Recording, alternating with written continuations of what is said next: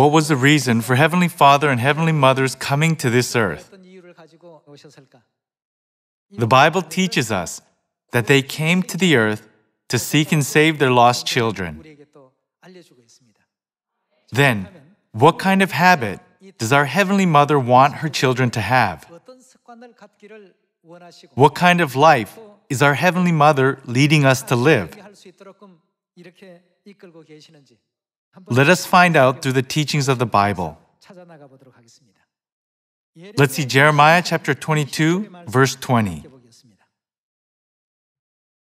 Go up to Lebanon and cry out. Let your voice be heard in Bashan. Cry out from Abarim, for all your allies are crushed. I warned you when you felt secure, but you said, I will not listen.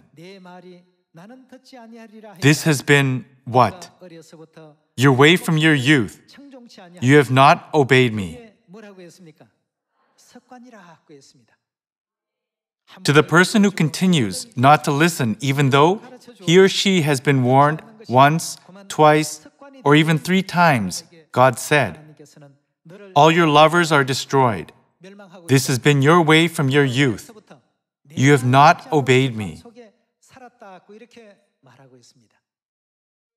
In heaven, we had an evil habit of disobeying the words of our Heavenly Father and Mother. Because of that, we were cast down to the earth and are now experiencing difficulty in our lives. Then, if we have truly repented, what should we do? We should throw away all our evil habits that were dragging us to hell. No matter what God says to us, we should realize that God's Word is the way of eternal life, truth, and salvation, and should develop a habit of believing and following His teachings regardless of the situation. Everyone, we can clearly understand what result our bad habits can bring about through the story of a death row inmate. Right before his execution, the executioner asked the death row inmate, "What is your last wish?" He replied, "I want to see my mother." The executioner thought, since he is about to face death, he must feel kind-hearted.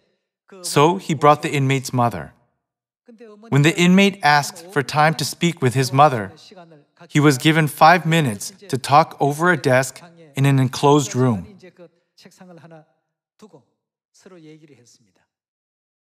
However, suddenly he turned violent and killed his mother on the spot. The situation happened in the blink of an eye. The executioner and the officers who were nearby were greatly shocked. They brought his mother as a favor to him, but he ended up committing such an evil act to his mother before his execution. The executioners were puzzled and questioned his motive. It turns out that when the inmate was little, his family was extremely poor, and he used to steal things whenever he visited others' houses. He even stole things from the stores. Whenever he did that, his mother did not punish him because she did not want to hurt him. Since he was always ridiculed and made fun of by his friends, his mother wanted to encourage him, saying, "Good job, like this." His mother repeatedly complimented him.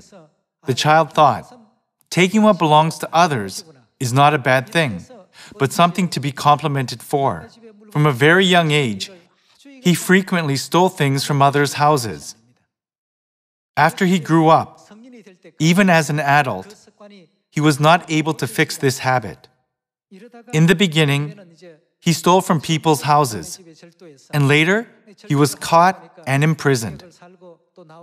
After being released, he could not find a job and committed the same crime again. Eventually, he came to take someone's life and was sentenced to death.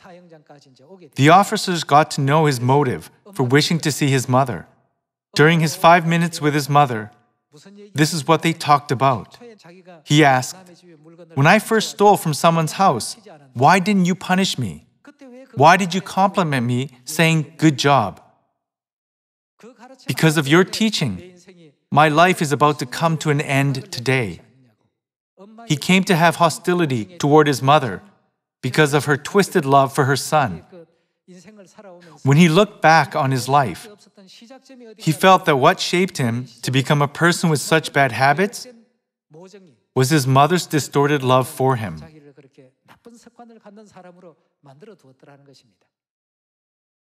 Our Heavenly Mother does not teach us that way. Doesn't our mother lead us to the righteous path by teaching us to repent of all our wrongdoings so that we can be changed to return to heaven? Once we develop a bad habit, it can last a lifetime. Since we betrayed and disobeyed all the teachings of Father and Mother in heaven,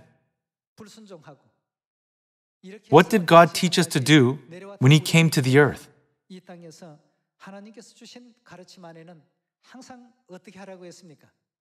Always obey the words of God.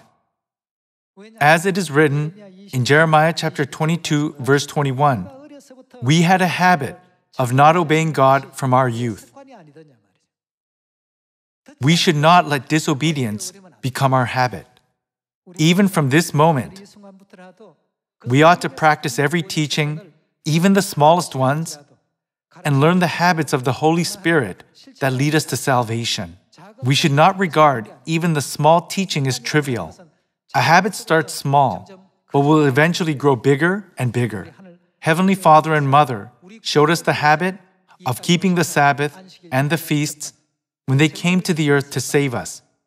In Luke chapter 4, Jesus went to the synagogue on the Sabbath day and kept worship as was His custom, that is, as was His habit. We too must change our habits to put into practice every word that comes from God. Everyone, doesn't it say in Matthew chapter 11 that we should forcefully advance to enter the kingdom of heaven? We need to make efforts.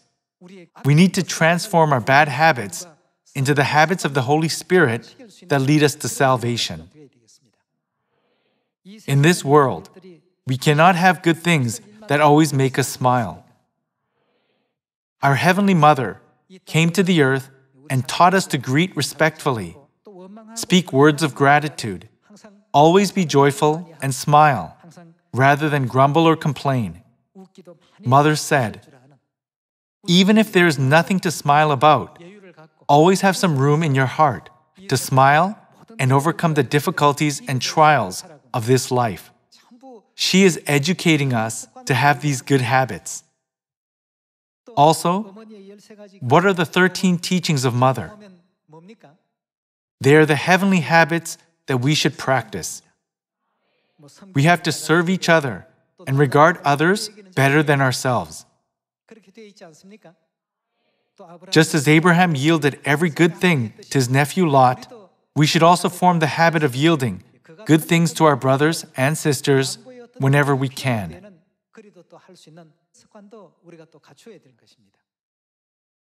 We should not hold on to bad habits, but form good habits that God is pleased with. Reminding ourselves of Father and Mother's will, let us look at Hebrews chapter 3. Hebrews chapter 3, verse 14. We have come to share in Christ if we hold firmly till the end the confidence we had at first. As has just been said, today, if you hear His voice, what must we not do? Do not harden your hearts as you did in the rebellion. Hardening hearts comes from bad habits. As it is written in Jeremiah chapter 22, verse 21, "You have not listened from your youth. You disobeyed my words." Where does disobedience come from? From the hardened hearts. Since people's hearts are hardened, they do not want to change their bad habits, no matter how much God tries to educate them, wanting to lead them to heaven and to the right path. What do their hardened hearts bring about? Disobedience. No matter how beautifully God's teachings may have been recorded in the Bible, when people do not follow them, holding on to habits that would lead them to destruction, they came to disobey God. Verse 14. We have come to share in Christ if we hold firmly till the end the confidence we had at first. As has just been said, today, if you hear His voice, do not harden your hearts as you did in the rebellion. Who were they who heard and rebelled? Were they not all those Moses led out of Egypt? And with whom was He angry for 40 years? Was it not with those who sinned, whose bodies fell in the desert? And to whom did God swear that they would never enter His rest, if not to what kind of people? To those who disobeyed. Everything on the earth is a reflection of what is in heaven. If we continue to disobey on the earth, how can we expect to go to heaven? Can we go there? That is why God is educating us to hear God's voice correctly through His teachings and regulations and learn the habits of the Holy Spirit that lead us to salvation under God's will. Only people well acquainted with those teachings can enter heaven, so we must be careful not to form bad habits. Those who disobeyed God 10 times should reduce the number to 2 times, and those who disobeyed twice should fully obey. To accomplish this, we should make efforts. Otherwise, the Bible teaches that we can never enter heaven. Let us continue with verse 18. And to whom did God swear that they would never enter His rest, if not to those who disobeyed? So we see that they were not able to what? Enter because of their unbelief. In the end, those who grew accustomed to bad habits of disobedience were not allowed to enter the land of Canaan. It is the same for entering the spiritual Canaan, the kingdom of heaven. Then, is it easy to practice obedience? No, it is never easy for anyone. Sometimes our thoughts are aligned with God's will.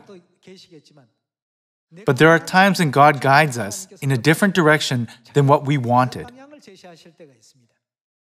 In those cases, it is difficult. Even though it is difficult, what must we do? We must make it our habit to follow God's guidance. Then, we will understand the will of God in the end. God led me down this glorious path that He prepared for me. Before, I had no idea that God had prepared all this for me.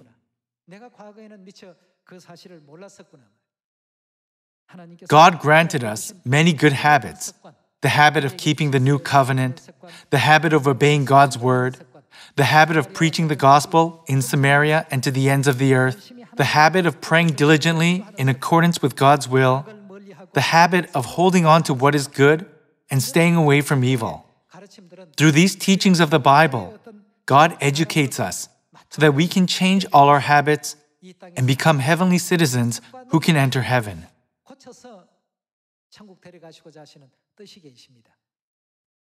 When we think about something repeatedly, it will be shown through our actions. It is said that the happiness index of a person is proportional to the product of their thoughts.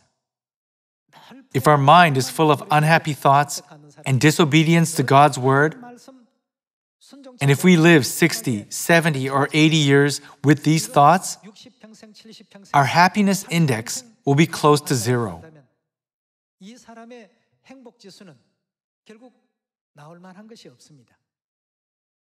How we lived our lives can be determined by what kind of thoughts we had. If we can always feel joyful and happy, keeping our faith in God, with a heart full of hope for the glorious kingdom of heaven that God prepared for us, then we can always overcome temporary difficulties. While living this life on earth, we may have difficulties due to lack of resources or numerous unfavorable circumstances around us.